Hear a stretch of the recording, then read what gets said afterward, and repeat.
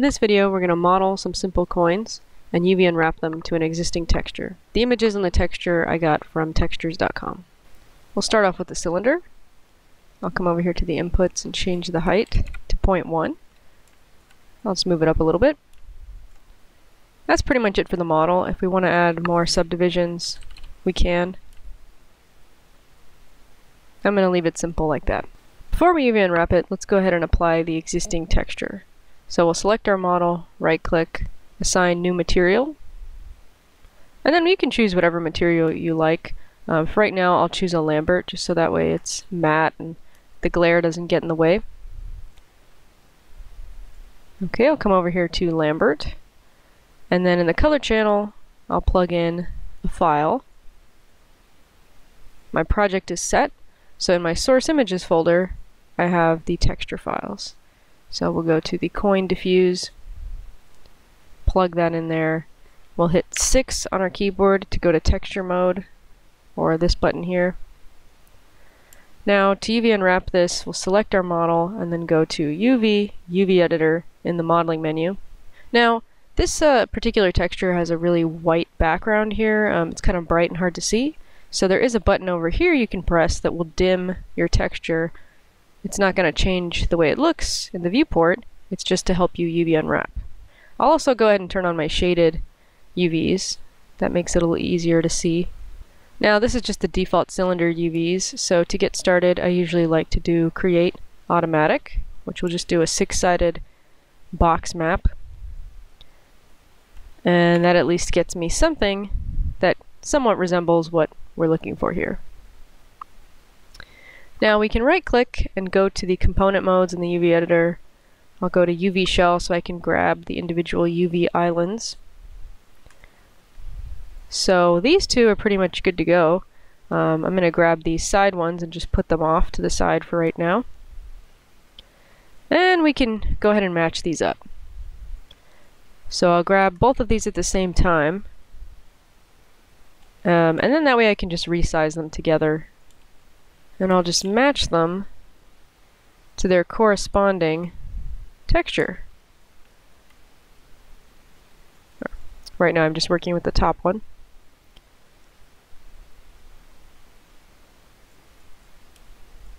Alright, and then I can do the same thing for the bottom. Okay, so now we've matched them up to their parts of the texture. Looks good to me. If we wanted to change the orientation for whatever reason, we could just rotate these. And that would rotate our texture.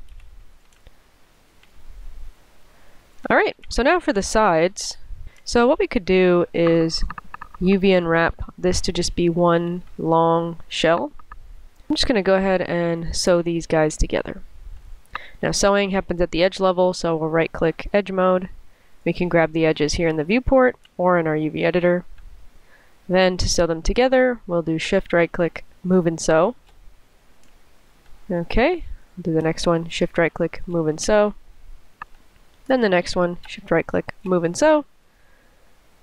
And there we go. Now that's all flattened out. If we were to click here, that edge corresponds with that edge, so that's our seam. So if we were to move and sew that, that would kind of wrap our object up, and we want our object to be flattened out. So we have to have a seam somewhere. Alright, now if we were to put our checker pattern on just to check and make sure things are being laid out properly, the top and the bottom looks pretty good. Those checkers look even. And over here for the most part it's pretty even. But if we were to look at the size of some of these UVs, for example like this face, it's a little bit smaller. And that just has to do with the angle that it projected it at. When it projected it, it looked at it from this angle and it saw, oh, that face is smaller than this face. And then it gets progressively larger, right? Oh, if we look at the checker pattern for this, we can see that it's slightly off. Let's see, just to showcase this even more, I can go ahead and scale this up. And then there we go. Now we can see that this obviously looks different than this face. Okay, I'll just go ahead and undo that. to fix that skewing, what we can do is we can select our UV shell here and then go to Unfold and Optimize. Optimize should do the trick. That's just going to lay these out correctly. Another one, I'll just undo that. Unfold will also pretty much do the same thing as Optimize. It'll just relax and lay them out. There's the Optimize tool that you can use on a particular section. I can use Optimize to optimize it to better lay these out. It kind of makes it a little bit crooked. We could always rotate that. There is one here that will straighten the UVs. Sometimes this can be a cool one to sort of force them. Now I'll go ahead and turn off my checker map, and then I can put this to the texture that's showing us the side. I'll scale it down so that way it fits on that part of the texture. And let's check it out. I'll right click and go to object mode and then deselect. Now that's looking okay. We have a seam right here, but we have to have one somewhere. The only thing is that we can tell that the side here is a much lower resolution texture than the top and the bottom. So see how it looks kind of compressed and pixelated? So if we were to compare what's going on here, so these edges, they're supposed to be the same thing, right? But this edge is much smaller than this edge. So this face is getting a much lower resolution. We can also see this with our checker pattern. We have more checkers here, meaning more resolution of the texture, whereas here we have less, meaning it's a lower res item. So it probably would look a little bit better if we could give this more resolution. So what we could do is maybe just cut this in half and then have them laying on top of each other. So I'll right click, go to edge mode. I'll select one of these edges here, this one in the center, and then I'll cut it. So to do that, it's going to be shift right click, cut. That will make this a seam edge. We can see that now it's bolded. If we right click and go to UV shell mode, you can select this and then move these freely. You'll see they're no longer connected.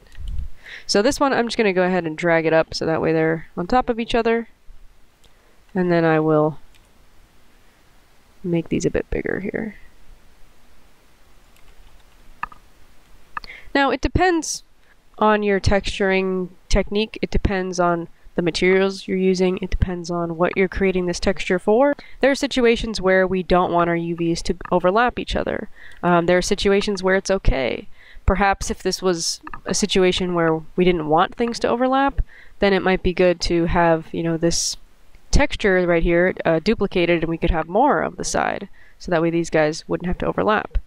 This particular texture, it's just only this amount. Alright, let's take a look at this in object mode. Here we go, that's looking a bit better. Alright. And there we go, now we have our finished model pretty much. Last thing, we'll just go ahead and clean it up. So we'll give it a name. We'll delete its history. There we go. We could always adjust where it is, freeze its transforms, and there we go. Now you can apply other materials to this if you want. We just did a Lambert so that way it wouldn't have a glare.